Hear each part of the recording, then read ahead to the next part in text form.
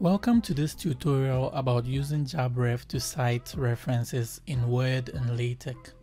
If you're here, it's either because you watched the first tutorial where I introduced you to JabRef and how to add entries in JabRef, or you already have a JabRef library and you want to learn how to use JabRef to cite references. So in this video, I've already created a library and we are going to pick up from there and then start citing references in Word first and then in LaTeX. So stay with me. So let's start with Microsoft Word. To use these references in Microsoft Word, what you do is you come to File, then you go to Export. Then you can either export all the entries or you can select some of them and then export the selected ones. So when you come to, let's assume we want to export all the entries. So when you go to all entries, you come to save as type and then you select MS Office 2007, which is an XML file. So when we select that, we want to replace what we have here. So I have a folder where I want to save the references in. So I hit on save and I replace it. Now you have an XML file saved onto your computer which contains your references which you want to use in Microsoft Word.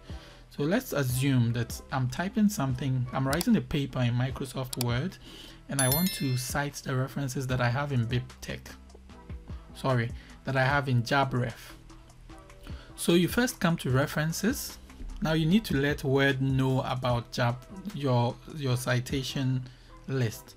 So you come to references, then you go to citations and bibliography and hit on manage sources. So here you can delete the ones you already have if you don't need them, and then you come to browse. So when you hit on browse, you then hit on the XML file we saved. So there they are. These are the citations that you had in your library in JabRef. So now you just have to select all of them. I'm holding down Shift and I'm selecting all of them, clicking on the last one so that I can select everything. Then you hit on copy. So when you do that, now they are native inside Word. So when you want to insert a citation, say after the full stop, you simply come here and then you hit on insert citation and then you look for the title of the paper you want to insert and then there it is. You can do that for any one you want, and when you are done, you can actually change the citation style too. So currently it's on APA style. You can change it to Chicago style and it becomes Arthur and Year, or you can change it to something else, MLA, and then it changes accordingly. So when you're done, you can then insert your bibliography at the bottom of the work you've done, and then everything will be listed for you based on the citation style you used. So it will be listed in that order. So that's how it works in Microsoft Word.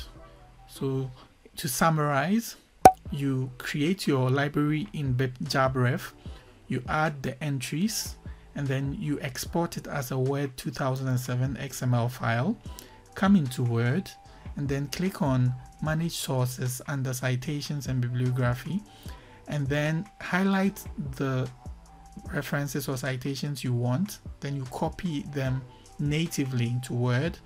Then now in Word you can hit on Insert Citation and then you can insert them, and when you're done, choose the style you want and then insert your bibliography.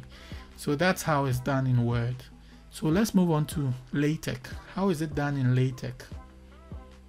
Now the procedure for LaTeX is much more magical, to be honest. So when you come to JabRef, you have the myreferences.bib file. So that's the bibtex file for LaTeX. Remember that when you're labeling LaTeX files, when you're naming LaTeX files, you don't leave spaces. So you can use either dots or underscores, but I prefer underscores, or no spaces. You have any kind, you can use any of the standard naming systems. So when you do that, ensure that you save it in the same folder that you have your LaTeX file. So here I have a LaTeX file which I'm going to open in Text Studio, and the LaTeX file is called BibTeX examples. So in the folder here I have BibTeX examples, and in that same folder I'm going to have my references. So that's how LaTeX will know where to find the BibTeX file, or you can give it a relative directory or a relative reference to where the BibTeX file can be found.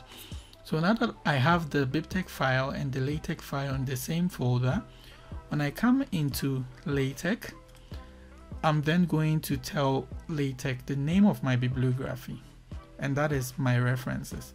Now that I have that, I can now just press \cite, and then the citation keys are there. You select which one you want, and then you hit run, and then it cites it for you. Now why did I say it's magical to use JabRef alongside LaTeX?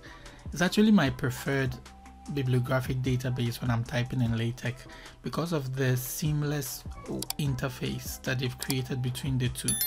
So for example, if I want to cite something here, I just have to place the cursor here, then go back into JabRef and select the reference I want to insert. Then I just click on text. When I hit on that, you see it's inserted the citation there for me.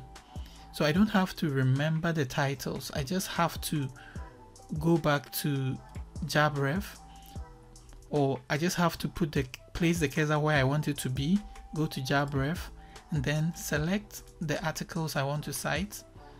And then, so I can actually select more than one. I've currently selected 3. And when I hit on text, it inserts it for me.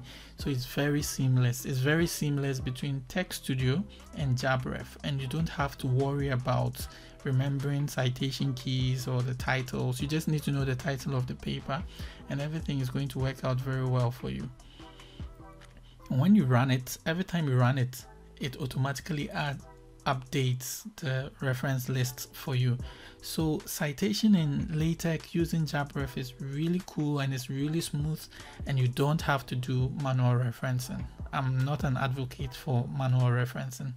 Something will definitely go wrong if you do manual referencing. So just like the Microsoft Word approach, let me summarize what we did for LaTeX. So for LaTeX, after we created the library in JabRef, we saved it as a bib file, a BibTeX file, and saved it in the same folder where you have the LaTeX file. Now that you have the BibTeX file in the LaTeX folder, you then use that same name in LaTeX to tell LaTeX to link it to your database. So that is what I have here.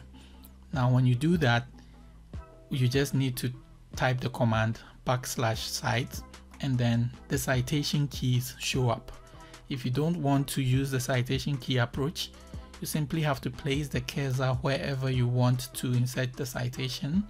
Go inside JabRef, select the citation or citations you want, and then click on text. Note that if you have more than one LaTeX IDE on your computer, so take for example, if you have Text Studio and Text Maker and Emacs and other ones, when you click on this text button, it's going to bring down a list of all your applications. Then you select the one you want. So that is what JabRef is all about. So that brings us to the end of this tutorial. So we learned about how to use JabRef by adding libraries which contain our citations, and there are several ways you can add citations or entries into your library in JabRef. You can also keep several libraries for different projects in JabRef, and JabRef works seamlessly with Microsoft Word, and even more seamlessly with Text Studio when you are typing in LaTeX. So if you enjoyed this tutorial, you can check out my other tutorials on my channel.